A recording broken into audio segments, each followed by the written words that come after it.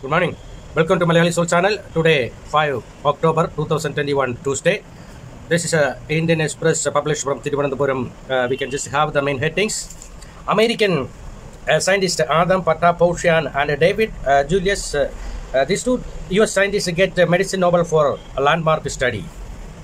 American David Julius and Adam Patapoutian identified receptors in the skin that respond to heat and pressure.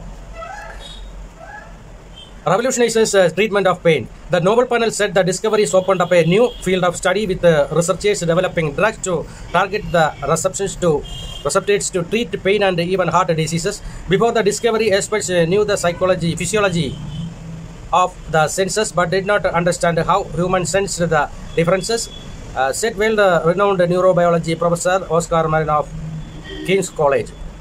Different means to similar end.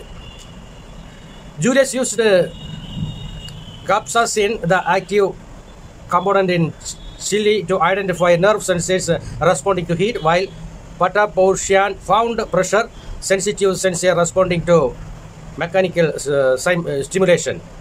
Julius works at the University of California, while Patapoutian is associated with the Scripps Research Institute at California.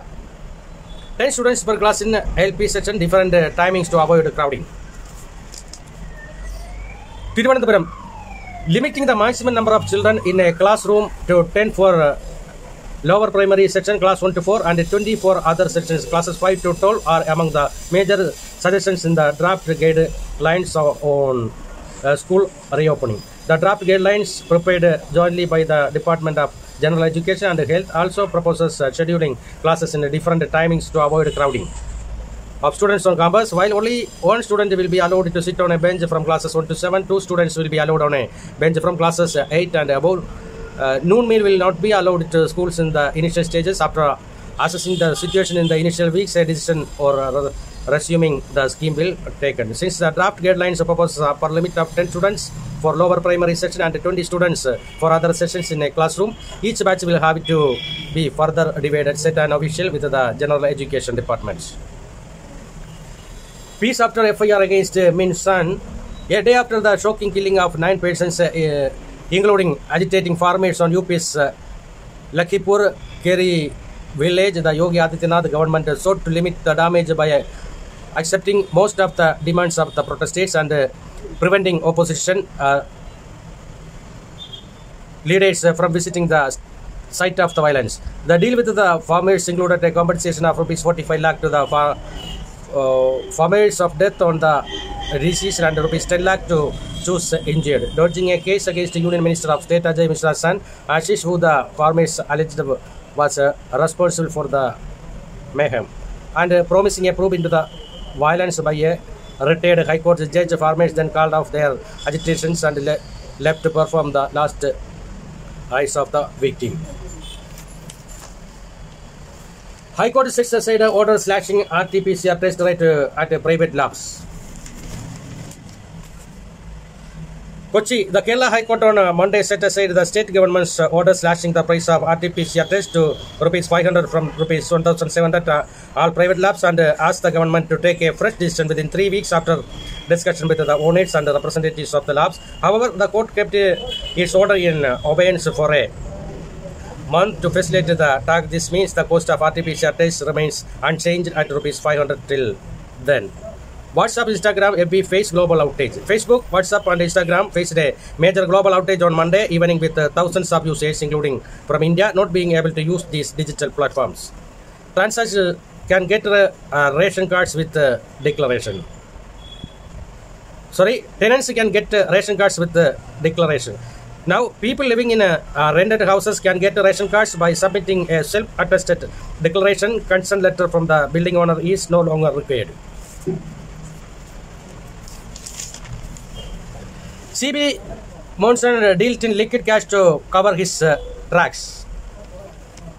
Kochi, while the crime branch probe has estimated that the self-styled antique dealer Monson Mavungal had dumped various persons of nearly Rs 25 crore in the past 4 years, sleuths have not yet identified the trail of his funds.